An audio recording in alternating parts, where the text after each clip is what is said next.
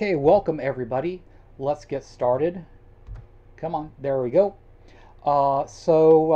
I'm recording this for students, so just a little background on it. This was a conference presentation I gave in 2006, and the slides you're going to see are from the conference, and the talk is going to be pretty much from the conference also. I've added a couple things and changed a couple things uh, to meet the needs of students a little bit better. So it's going to be a little bit longer than the typical conference presentation because of that. But this is pretty much what conference presentations look like. So charitable giving following the 2004 tsunami, social impact theory, and was America stingy? And so what happened was back in 2004, the day after Christmas, early in the morning, there was a 9 magnitude earthquake off the Sri Lankan coast. That caused a tsunami that hit the shores of 8 countries. A 250,000 people were killed and an equal number of injured. 5 million more were in some need of emergency relief. And this created an unprecedented need for charity. Governments donated $6 billion, relief agencies and international financial institutions donated $2.3 billion, and private and corporate donations accounted for over $5 billion. However, in the days right after the tsunami, there was a little bit of controversy in the newspapers regarding the United States. Jan Egeland, the UN Undersecretary General for Humanitarian Affairs, said, around January 27th, a day after it, the foreign assistance of many countries is now 0.1 or 0.2% of their gross national income. I think that it is stingy, really. I don't think that it is very generous. And this is what he was saying about the American government donation. And this was in response to the $350 million government donation. And after, this was before the donation. Originally, the United States had pledged $35 million. After the controversy, they upped it to $350 million. However, this created a lasting stigma of stinginess, where different news organizations, such as the Financial Times of London and the New York Times, have remembered that Americans may not have been as generous as other countries. And looking at this situation, I want to objectively examine U.S. giving and answer the question, was the U.S. stingy? And I want to examine the application of a social psychological principle to the relationship between giving and other variables. And so the question is, what other variables? Latané talked about his social impact theory. That is, in Bassett and Lassané's study in 1981, he talked about how the status, distance, and number of people involved in a news story about a catastrophe affected how much allocation, how much coverage people allocated to the event in a newspaper. And this was predicted by his social impact theory, where Latané says that social impact is a function of the strength or the status of the stimulus, the immediacy of the stimulus, and the number of stimuli sources. And so to talk about social impact theory in terms of this situation, strength or status will remain unoperationalized. However, we can operationalize the other two variables, immediacy and number of sources. So Immediacy can be operationally defined as the distance from Banda Ash, which was where the tsunami damage was centered. And the number of sources can be operationalized as the number of dead country persons in the tsunami. And so what we're going to do is operationalize two parts of the social impact theory. Immediacy, that is how close a country was to the tsunami, and also the number of sources. How many people from their country were vacationing or living over there and were killed? And then the outcome variable will be donations. And this will be based on what Reuters reported as of January 6, 2005. And the other variables were operationalized dead. These were the Associated Press estimates of January 1st.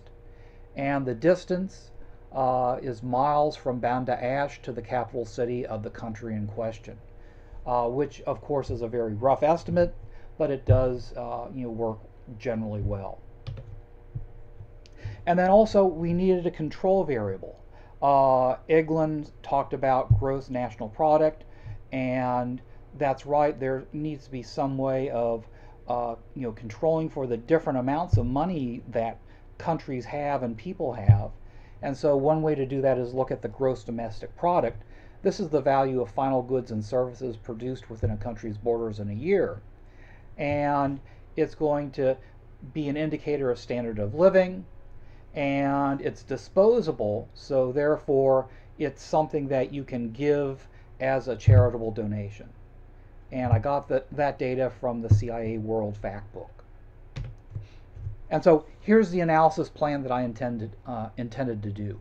First off, I'm going to do a multiple regression on all of the countries and test the elements of the social impact theory. And this will be through an analysis of the regression.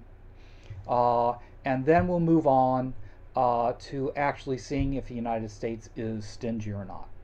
The way that we're going to do this is I'm going to remove the United States from the data set, and then I am going to run the analysis over again, and I'm going to see where what the regression line places the United States, and I'm going to see whether or not this is predicted based on social impact theory elements, and then I'm going to also do it again for significant predictors.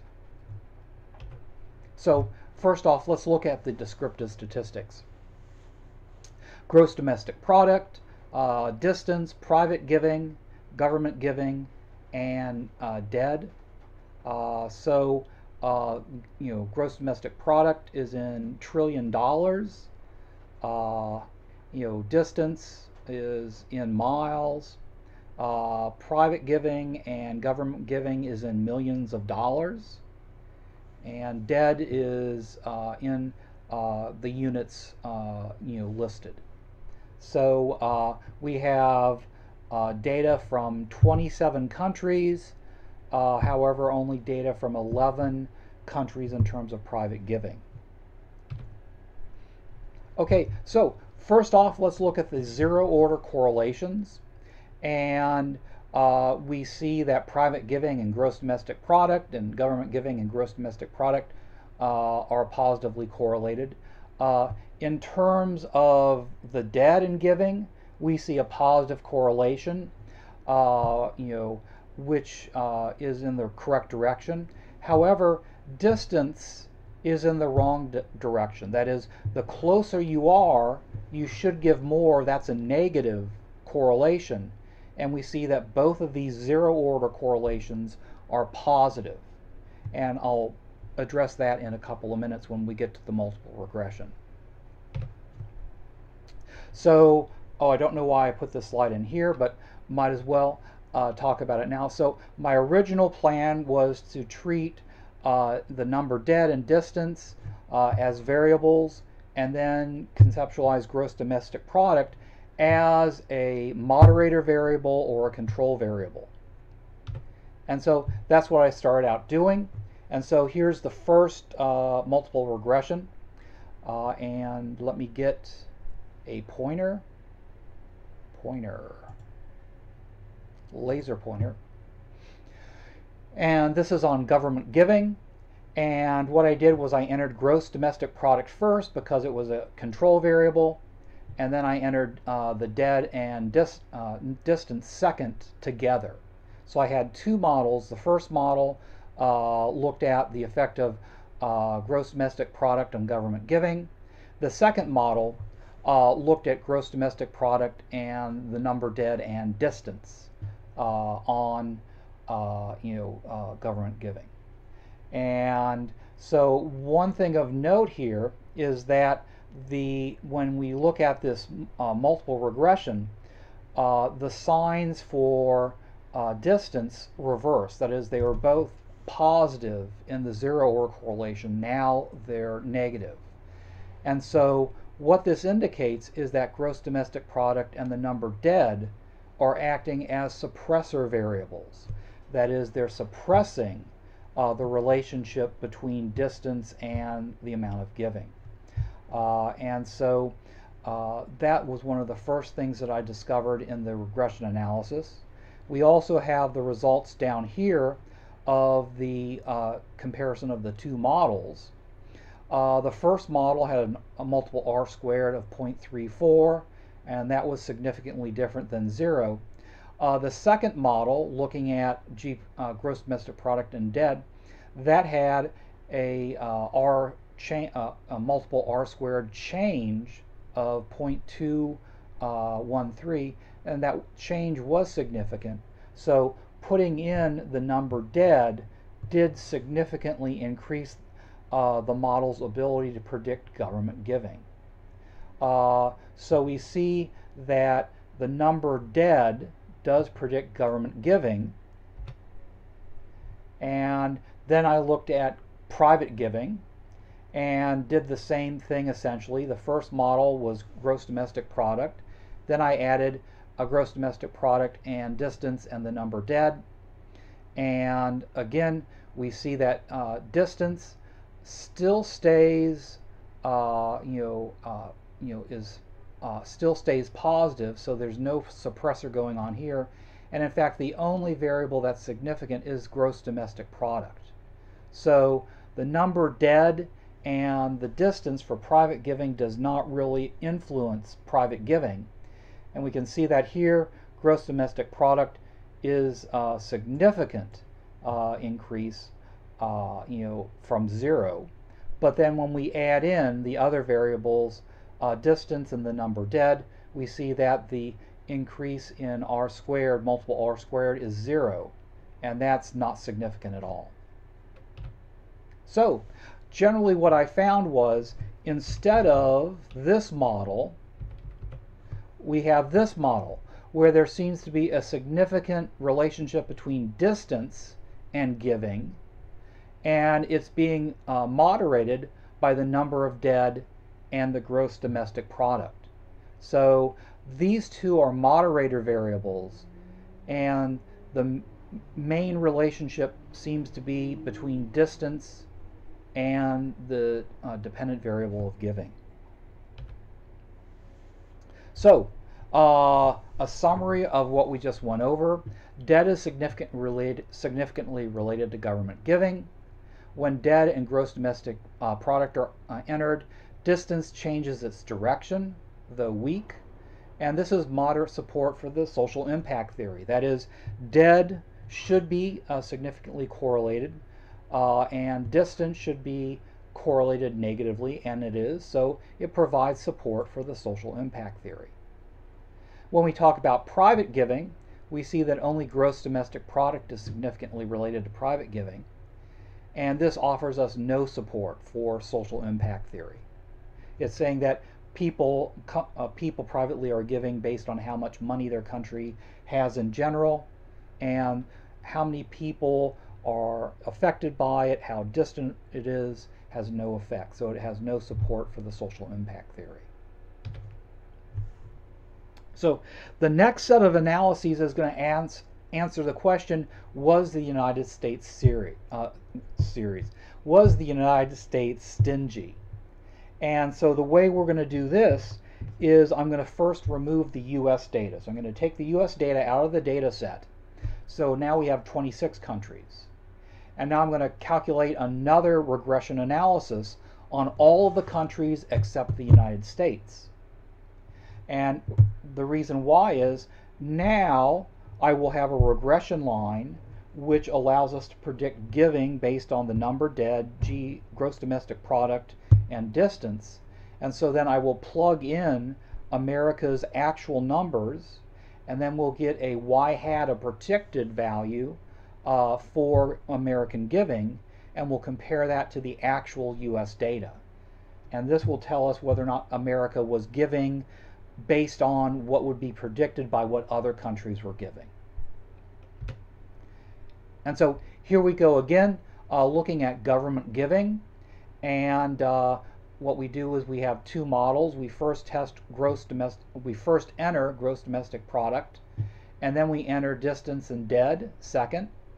And the first model is not significantly different from zero. And then we enter gross domestic product and the number of dead, and we see that the number of dead is significantly related or predicts government giving. Distance, you have that flip. You don't have the flip, I'm sorry here. So what that means is with America taken out of the equation, there is no suppressor, so it looks like America was being the suppressor. But we do have the relationship between the number of dead and government giving. And that increase in the model's predictive value is significant at the 0.05 level. So now what we need to do is calculate regression equations. And so pulling things from here, we have this equation, y hat, that is predicted government giving, should be equal to the gross domestic product of the country, times 3.025 e to the minus 11th. That's a scientific notation, so that's a pretty small number.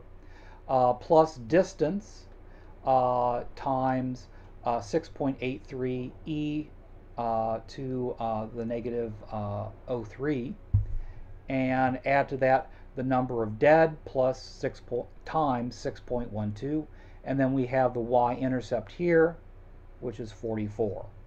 So the number of U.S. dead in the tsunami was 36. The distance from Banda Ash to Washington, D.C. is 9,000 miles. The U.S.'s gross domestic product was $1.1 trillion, or $100 trillion, I think. So we plug those numbers in. There's the y-intercept. So we have 1.1 to the 13th power times the weight for GDP plus 9,340 miles times 6.83 to the negative third power times 10 to the negative third power plus 36 people dead times 6.121.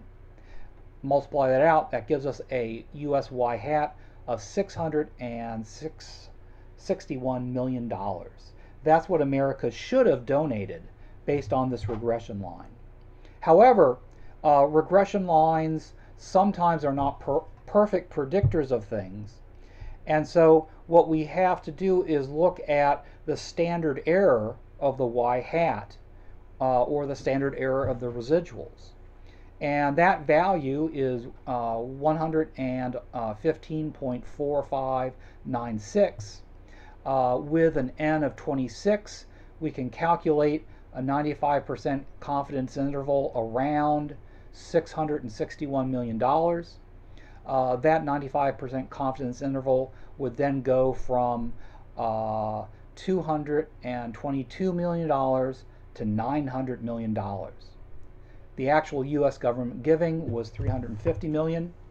So therefore, the United States was pretty much right in the middle of the predicted confidence interval. And so that means that what America gave was predicted or was expected at the 95% confidence interval of what other countries gave. And here's a visual way to think about it. Here is the confidence interval going from 222 to $900 million. And here is what America actually gave, and here is what the line predicts, the regression equation predicts. So we are giving less than the regression equation predicts, but we're well within the 95% confidence interval. And then let's see, what is this analysis? We're going to look at, let me look ahead. Okay, yep. And believe this analysis is we're looking at private giving. Yes, it's been 14 years, so I kind of don't remember everything. Private giving, so we're going to do the same thing again for private giving. The only thing significant was gross domestic product. That is, adding in distance and the dead didn't really help anything with private giving. But I did calculate a regression line for that. Y hat equals, and here is the y-intercept. Here is the weight for GDP. Here is the weight for distance, and here is the weight for dead. And plugging in the US values, which I talked about before, we have $680 million. And the standard error of y hat, that is the standard error of the prediction, is 68.17, and that's based on an n of 10. And so calculating the confidence interval, the 95% confidence interval is plus or minus 154. So that gives us a range of 526 million to 834 million. Private giving was $100 million or $1 billion. So private U.S. citizens gave more than what would have been predicted. Now, for the purists that are focused on the purity of using MRC techniques for this analysis, they would say, well, you have this theory, but the theory is not really that well supported, and you actually have some empirical data. Why don't you use that empirical data? And what they're saying is, what I should do is basically remove the United States as I did before, but this time I should only use significant predictors from the analysis. And so going back over that analysis, there was only two significant predictors. For government giving, the significant predictor was the number of dead, and for private giving, the significant predictor was gross domestic product. So that's what I'm going to do now. I'm going to go back and I'm going to do those two regression analyses. So this is the number dead on government giving, and of course it's much more simpler now because we have the constant, that is the y-intercept, and the slope. And so taking that and plugging in, there's the constant again, there's the slope for the number of dead. We plug in the United States, and y hat for the United States comes out to $266 million. The standard error of prediction is 105, and the 95% confidence interval goes from 47 to $485 million. Actual government giving, 350 million. So based on this very stringent use of multiple regression, it shows that the U.S. government giving is within the confidence interval. And again, here's another visual representation of that, showing that yes, indeed, America's prediction actual value was within the confidence interval, and is actually a little bit higher than what the U.S. government was predicted to give. Then finally we'll look at the gross domestic product on private giving, because that's the only thing that was significant. So we have a very simple regression line of the y-intercept and the slope. And so we plug everything in, and that gives us a y hat for the US of $985 million. And the standard error of the estimate is 67. And so that gives us a 95% confidence interval between 830 million and $1.1 trillion, $1.1 billion, excuse me. And the actual giving was $1 billion. So U.S. citizens gave what was predicted. So to summarize these predictions regarding the social impact theory, private U.S. sources gave more than predicted. Government agents, the government gave as predicted. And when we're just looking at the significant predictors, both the private and government giving of the U.S. was as predicted. So the conclusions are the U.S. was not stingy. And in no way can we say that the U.S. was stingy based on either using the social impact theory predictors or the significant predictors. So the U.S. was definitely not stingy. For government giving, social impact theory worked well. Private citizens responded to media images and gave till it hurt. That is, they gave until they ran out of money or ran out of comfortable money to give away, and that's the gross domestic product, and that's not affected by social impact theory variables. Politicians, however, have learned to think in terms of local neighbors, that is distance, and constituents, dead and relatives of the dead.